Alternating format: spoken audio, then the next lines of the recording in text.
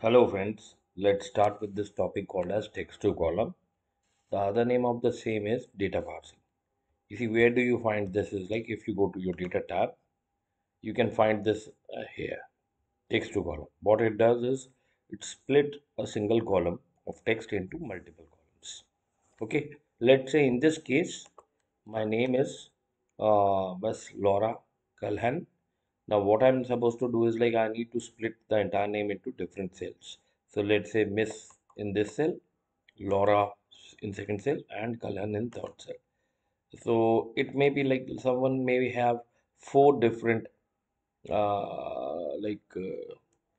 parts in his or her name. So in that case, it is not going to be split into three parts. Rather, it will be in four or five parts. Okay, depending on the length of your name.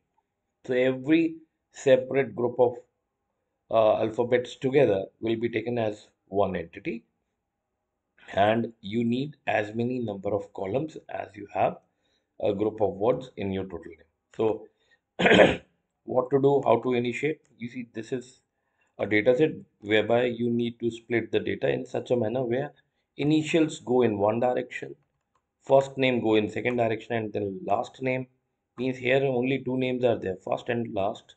Hence you see your data will be split into this part if I'm using this command in Excel, which is called as text to column. So let's start. You see, first thing that you need is like here, this is your original information, but you need to process the information so as to split the information into different columns. So now what we are going to do is we are going to create a second entry, second set of data sets. And I'm just replicating it here by doing Control C, Control V. Now I'm going to process my command on this data set so that this data set is split into different columns where we have a requirement of initial, first name, and last name. So we need to start with selecting the data where you'd like to do this execution. Once this data is ready and you have selected the data, then you can go to this option called as text to column. One more thing which you need to understand, the second name of this concept is data parsing. You'll not be able to read data parsing anywhere on your Excel. Okay, so it is like only text to column which is visible to you. Now here system is asking you for delimit and fixed width. You need to go with delimit. You see in the bottom, you can see the uh, type of data that you have used for your particular execution. Miss full stop Laura Calhoun. So we need to proceed further. Next step is very important. This is very important. You see here, system is asking you what are your delimiters, means what are the main specifications of any special icon or like semicolon, comma, space, tab. What would you like to use as a splitter? Okay. Now you see in this name, Miss, then followed by full stop, space, Laura, space, Calhoun. This is what is your constitution of your name. So how can we split the information? One is space is very important. Laura and colon in between which you do have some space. So you can use space as a criteria to split the information. Second is it can be full stop also. Okay. After your initial, you have a full stop. So I can use full stop as a splitter. Okay. So what you need to do is like you need to select the proper option from the given options, or you have to go for other where you can put in semicolon too. Here we don't have semicolon in our data set, but you can use it too. So here what are you going to use? I'm going semicolon is already there, so I'm going to use space. You see, when I'm clicking on space, what it means here, after every space, wherever you find a space, you get a line, straight line. What is this? System is going to split the data likewise. Okay, this is what you actually require. They are giving you a data preview.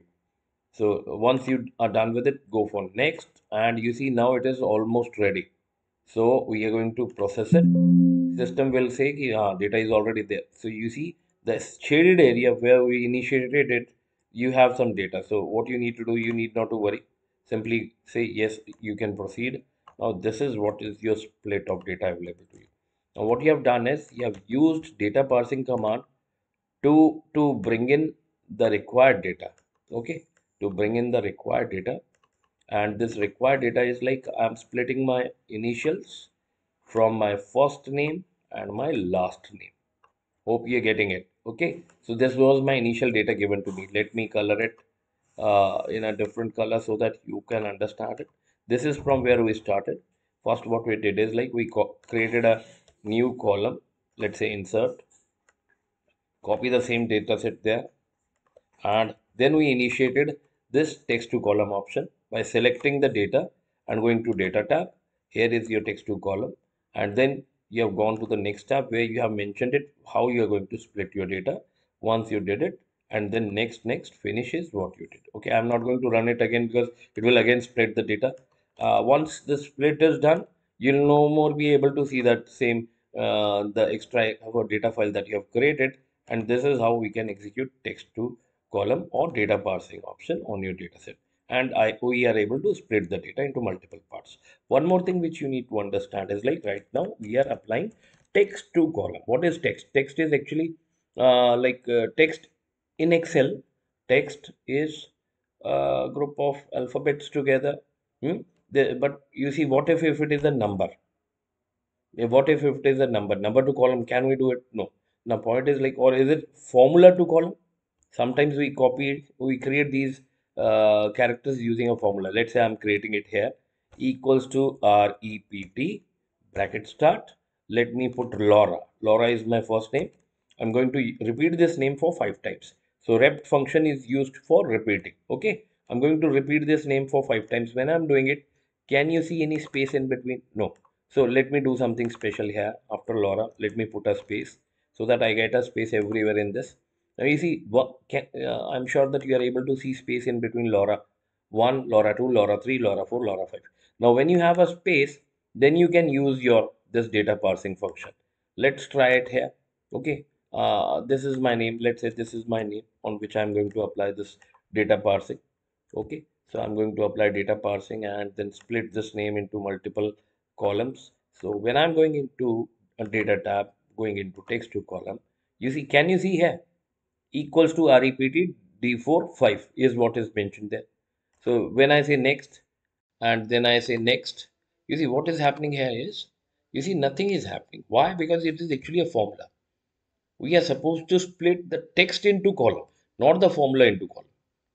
Okay, so this is what is going to be a problem. So in case you have to do it like this, any Laura 5 times you have to split into parts. So what you have to do is like you copy this, paste special, first convert it into value. When it is value, you see what I've done is copy, paste special, value.